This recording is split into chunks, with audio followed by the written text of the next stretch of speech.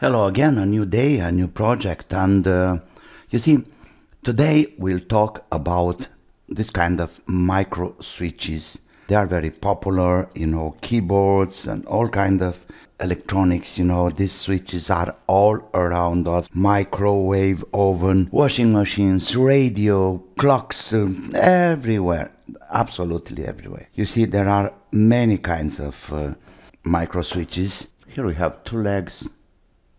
We got some others, four-legged, like this. Smaller, bigger. Four legs also. We have this kind of switches to be on the side of the board.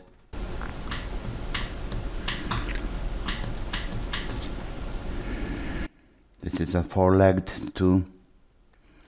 1, 2, 3, 4 legs. Okay.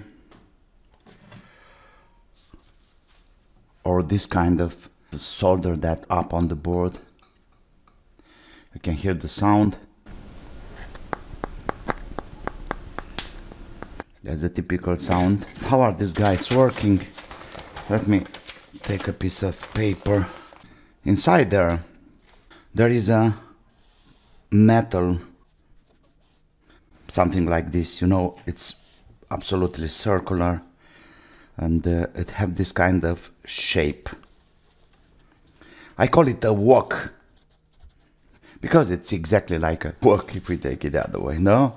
Alright, so when we push, apply pressure here, this mechanical stuff have a momentum, and suddenly, let me call it basculate, when we apply pressure here, then flips, and suddenly we have something like this, evidently having a contact point here and two others on the sides, and then it's very simple to understand. Pushing this piece of metal down, you hear that click, the classic click, because the momentum of switching shape, and then this one is closing or opening the circuit. You see, somehow this piece of metal, it's just floating, doesn't have a fixed point to any of the parts, middle or sides, no. Why? Because somehow it's changed dimension, and it's not very stable, on the way. That's why we need some sides contact here and here too. Let's have some measurements. Okay, this is a four-legged meter in continuity mode. First, the four-legged one, there are 2 by 2, so these two guys are together. This pin with this pin, and the other side the same. Of course, these ones are in the air. Okay, if we push down the contact or the button, very clear. Same story here, but we have only 2 legs, because in fact we have only 2 contact points.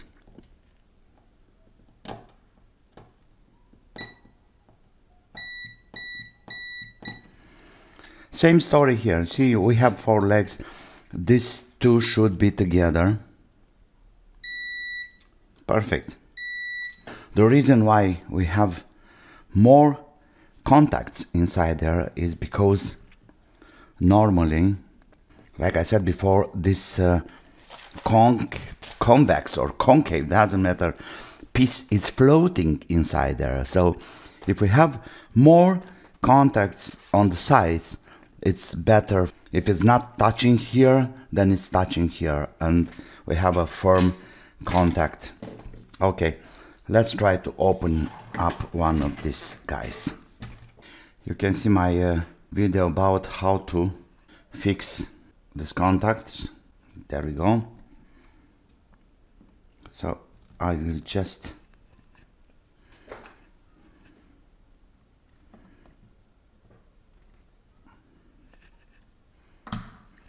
cut this.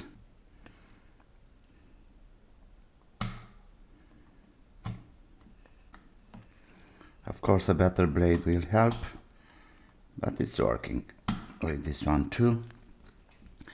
And we have another one here. Oh, where are you? Yeah, right here.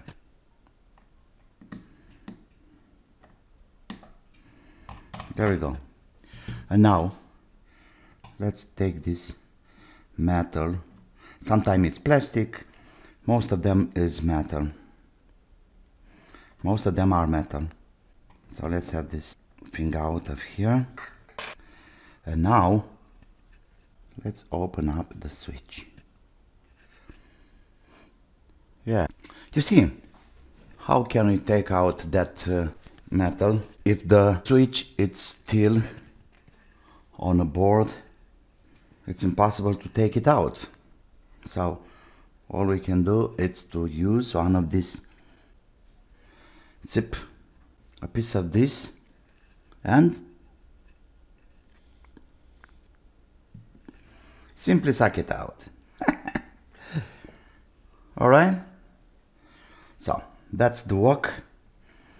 Let's take a look from the side. You can see very clear the shape.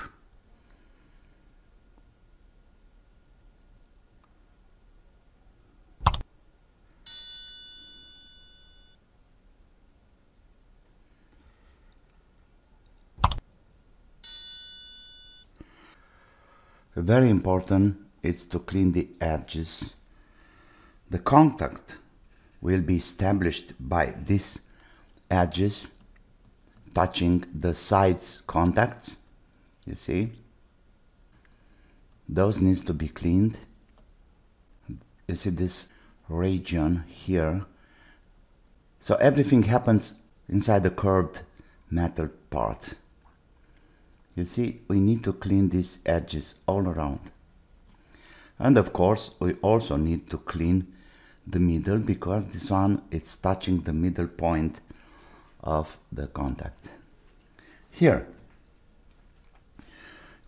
obviously we have the middle contact, which goes to one of these pins. Let's see which of them. Okay, so it's right here, right here. And this one goes here too.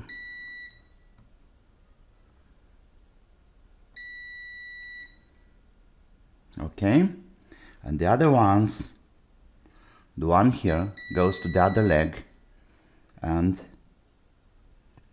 by factory I may call it, is in parallel with this guy too. You see? So these are, this one and this one are together. They are connected together.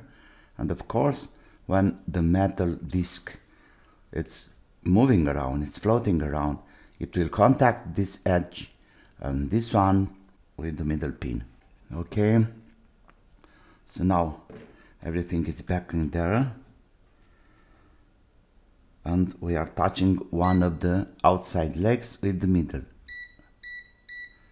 You see, now it's having a clear contact because it's touching this part here and the other part here. You can move this around as you like, nothing happens. We can move this around. If it's moving. Alright, now let's see the other guy, which evidently it's the middle contact, and you see the movement. Let's try and have a better look. There we go. So this is the middle contact, and here is the piece of metal I told. Look at the movement. So that's why we need two contacts there, here and the other side, to be sure that the disc, the metal disc, it's touching both sides, here and here, and then connecting the middle. It's very simple to understand. Well, to reestablish the contact here, or the functionality of this guy, we need to clean this very well, the middle. Then these two contacts on the side.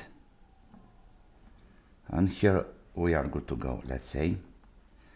Don't forget to add a little bit of fat or oil, but just a bit, just a tiny bit. And then, if you consider cleaning this metal part, the mobile, let's call it, be aware not to push too much.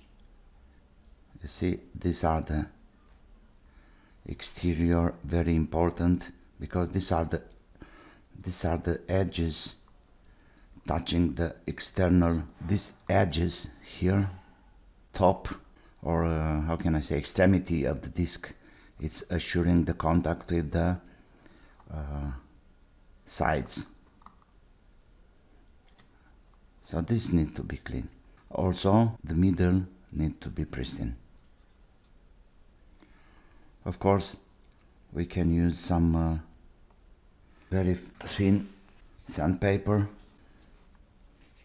This is number 400. At this scale, even this very thin sandpaper, it's really gross. Okay, and now let's see the middle. Look there. That's the result we wanted. Okay, but here is a problem, and we have to be aware about that, because if you over push this cleaning process, so we don't have to do anything outside. Everything happens inside the curvature.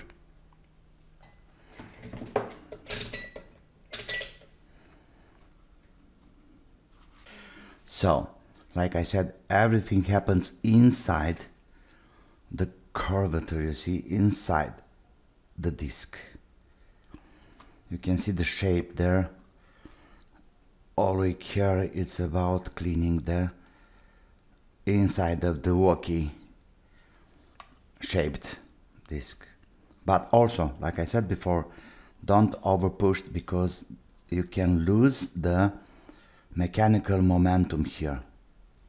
So the tension, it's, you see, if we push it too much, then these edges are getting linear somehow, and the shape changed, and we don't have this shape anymore, and doesn't make this floppy movement. Okay, now let's put everything back inside.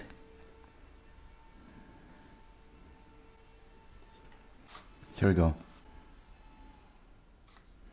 So let's get everything back in here. Perfect. Then the plastic button, this one is doing the pressure translation to the disc, and of course the frame.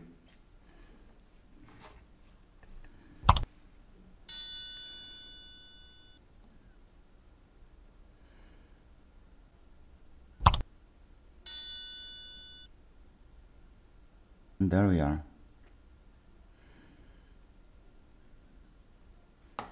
Yes, you heard the click. That means one of the plastic things just got back in place.